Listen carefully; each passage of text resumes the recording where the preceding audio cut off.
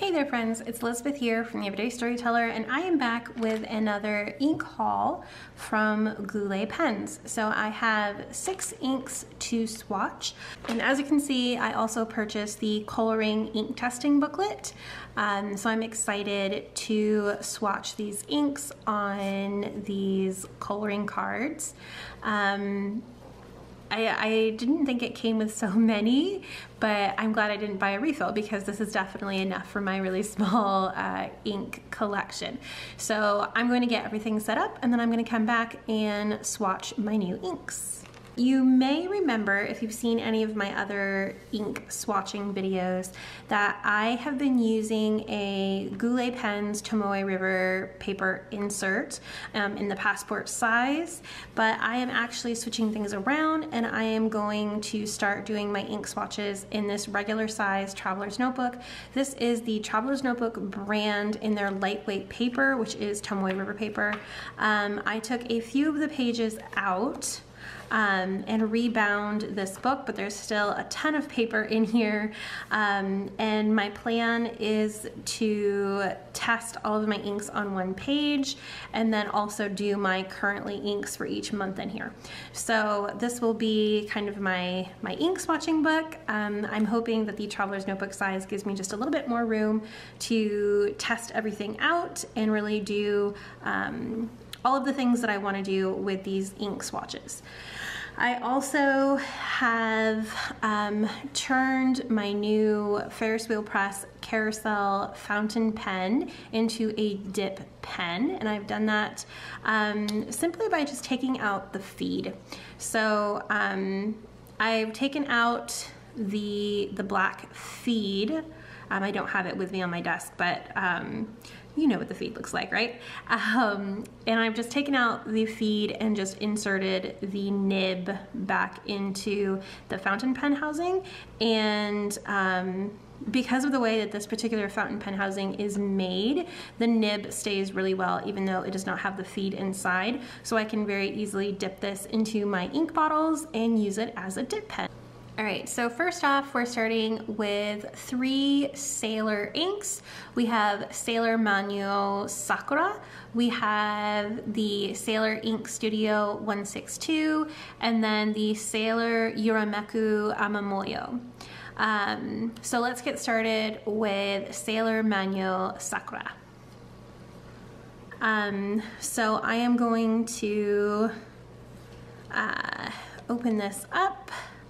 I'm using my pipette to just gather some ink. First, I'm going to put a few drops on this Tomoe River paper, and then I'm also going to put a drop or 2 on the coloring card. And I've always thought of Sakura blossoms, cherry blossoms being very pink, but this is definitely a lot more orange leaning. Yeah,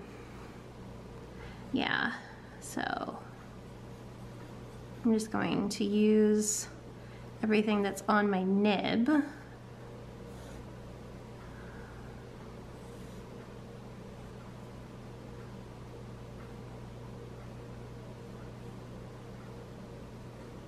All right, so this is the Sailor Manyo Sakura. And then this is what it looks like on the Tomoe River paper. Again, definitely, I wouldn't say a salmon pink per se, but it's definitely on the orange side of pink. It's actually really pretty and I like it. I love the shading that you can see inside there. It definitely has some tones of yellow. I can see that super well here on this sample when there's some pooling over there. You can even see it on the coloring card a little bit. The ring around the pooling area is definitely very yellow. So yeah, this is a really fun ink color from Sailor. All right, next up is the Sailor Ink Studio 162. This is supposed to be a dusky green with a tiny bit of shading. I did it on purpose for this particular bundle of ink samples, not to pick any shimmer inks, because I wanted to make sure that I could put it in my newer fountain pens, which I'm a little bit afraid of putting shimmer inks in my newest fountain pens because they're kind of hard to clean and they're new and they're expensive, and I really wanted to make sure that I was giving them kind of the best possible first impression. So this is Sailor Ink Studio 162. Here's my coloring card. So the first thing that I'm noticing with this ink, especially on the Tomoe River paper, is that it definitely has a pink hue to it. I would say it has some pink, maybe some green, and a tiny bit of purple right here where the ink pooled. Also, you can see it right here in the halo. So that's really fun. It's a lot of different shades. I think I'm using that correctly, that would be considered a shading ink, since it is a lot of different colors all combined into one. That's what it looks like on the coloring card. Sorry, I was a little bit off frame when I was writing that down. Right, so even in the writing sample, you can tell that it's shading a bunch of different colors, which I love. It's especially on the Tomoe River paper. So that is really fun. I love that it has kind of darker and lighter shades. I think this is the only ink that I have that is this different. Like, it has so many different colors in it. Definitely some pinks and purples and greens where the ink pooled. You can see that in the coloring card. The ring is what I would consider kind of like a woodsy emerald green, and then the inside is purple, definitely. So this is really, really fun. This is a cool color. All right, so next up is Sailor Yurameko Amamoyoi. Usually you would say yoi because it's Y-O-I, but I'm pretty sure I've heard it said Amamoyo. So I'm gonna go with Amamoyo. I'm very sorry if I am butchering these names, because I have no idea how to pronounce them other than what I have heard online. So hopefully that was correct.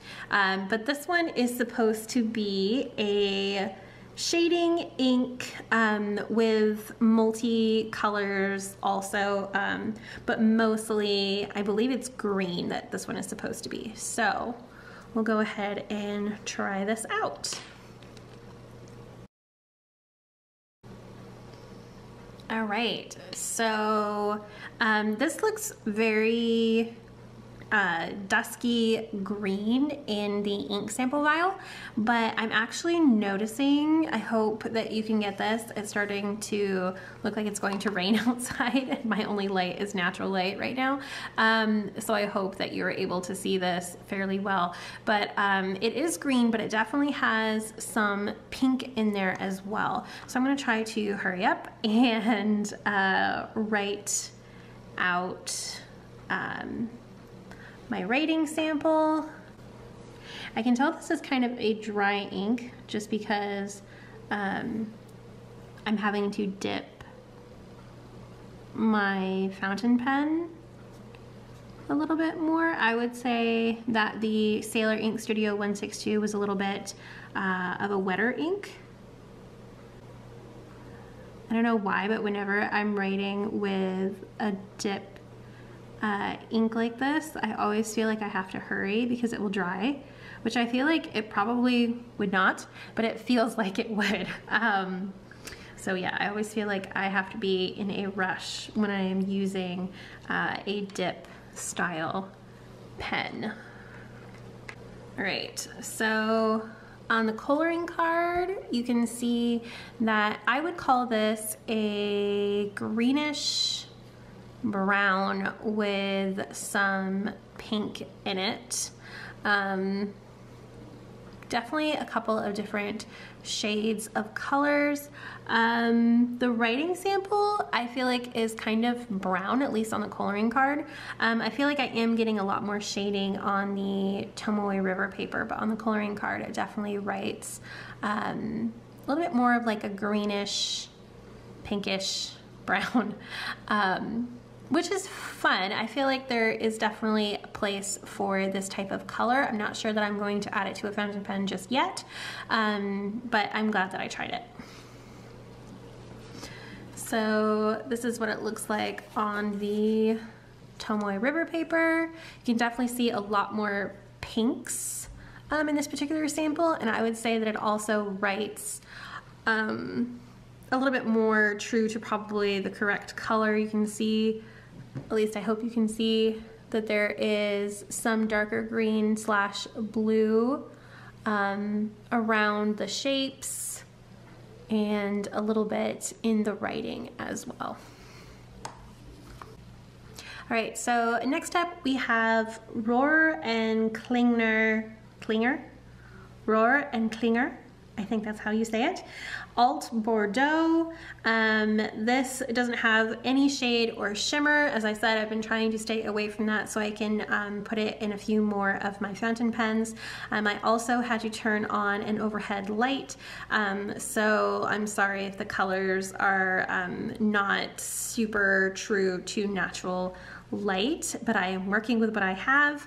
I am filming this during the forest fires over in Canada, and I live in New York, so we are definitely getting a lot of their smoke and smog, and it's making the lighting a little bit hard to work with.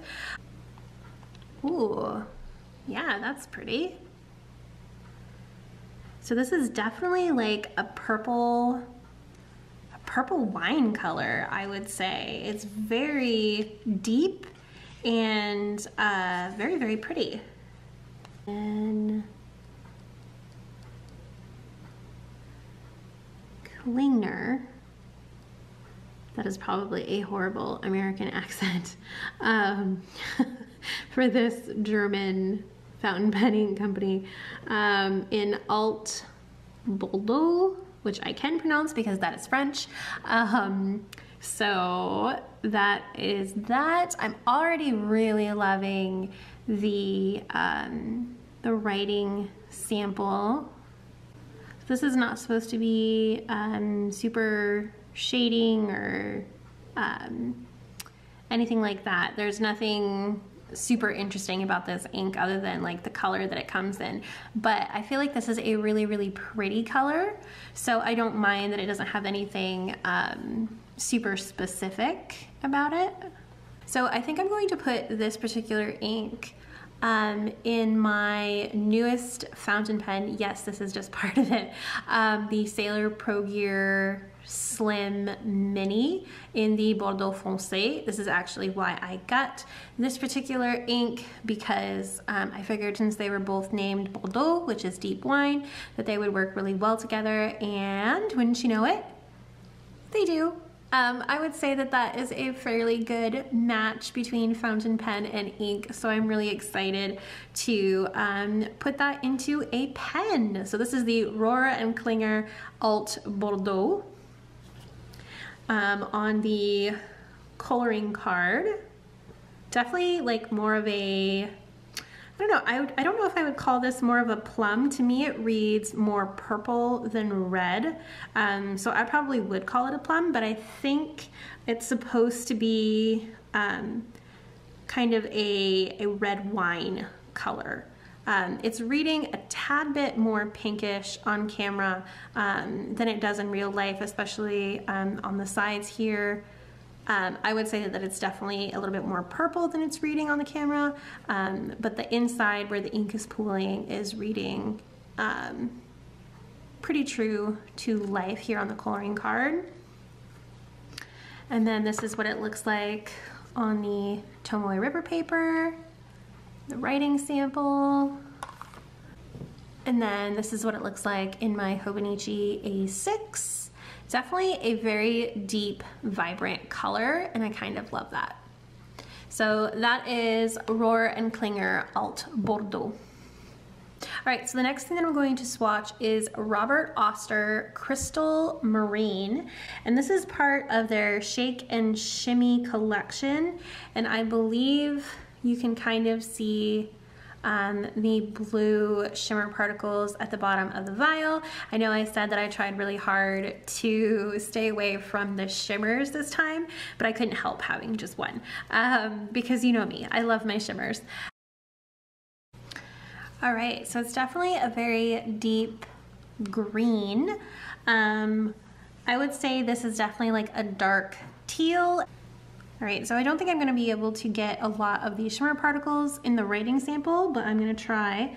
So this is Robert Oster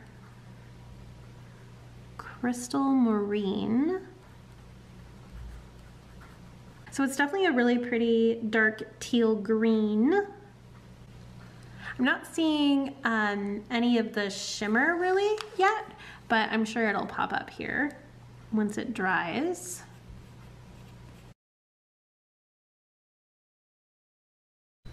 All right, so I lost you guys for a second here, but that is what the writing sample looks like on the Tomoe river paper, and then this is what it looks like on the coloring card.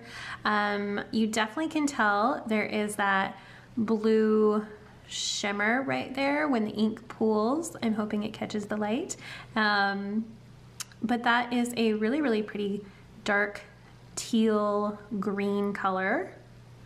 So that is Robert Oster Crystal Marine on my coloring card. And then it is almost dry, but not quite, on the Tomoe river paper. And then this is what it looks like in my A6 Hobonichi, also not quite dry. We will come back to that later.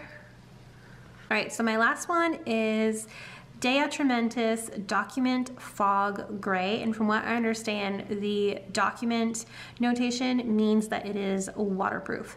So this is one of my only waterproof inks. It looks kind of blue in the vial. I'm not sure if you can catch, oh yeah, you can. It looks kind of blue in the vial, and from what I looked at on the ink samples online, it looks like kind of a slate gray, so it definitely has some blue in it, so I'm excited to try it. Oh wow, that looks very blue, not what I was expecting at all. I was expecting it to be a little bit more of a subdued blue, but that is kind of more of like a midnight blue, honestly. All right, so this is day, oh, that is the problem with these dip pens. When you are not used to writing with them. I kind of made a mess here. This lovely blue, this lovely blue blob here on my paper. All right, I don't want this to happen again on my coloring card, so I'm gonna try to hurry. Atrimentus ink fog. So here are all of the swatches of the new ink samples on the coloring cards. So we're going to just take one last look. This is Sailor Manyo Sakura, Sailor Ink Studio 162, Sailor Yurameko Amamoyoi, Rohrer Klingner Alt-Bordeaux, Robert Oster Crystal Marine. You can definitely see that blue shimmer now. Very, very pretty color. And then finally the Atrimentus Ink Fog Gray, which I definitely feel like is a blue gray. Probably more of a blue than a gray, honestly. It's like a dark slate blue. Kind of reminds me of my Ferris wheel press, what is it called? Glittering glass without the shimmer. The Atrimentus Ink Fog Gray, this is what it looks like in the coloring card. It is almost dry on the Tomoe River paper. This takes an insanely long dry time. So definitely, as you can see, the writing sample is kind of horrible, but that's okay. I never strive for perfection in my ink swatch videos. I just do this because it is fun. So, and then this is what it looks like in my Hobonichi A6. Definitely very blue. So that is it, friends. I'm so glad that you came along with me for this ink swatching video, and I hope you will tune in again. Thank you so much for watching, and have a wonderful day. Bye.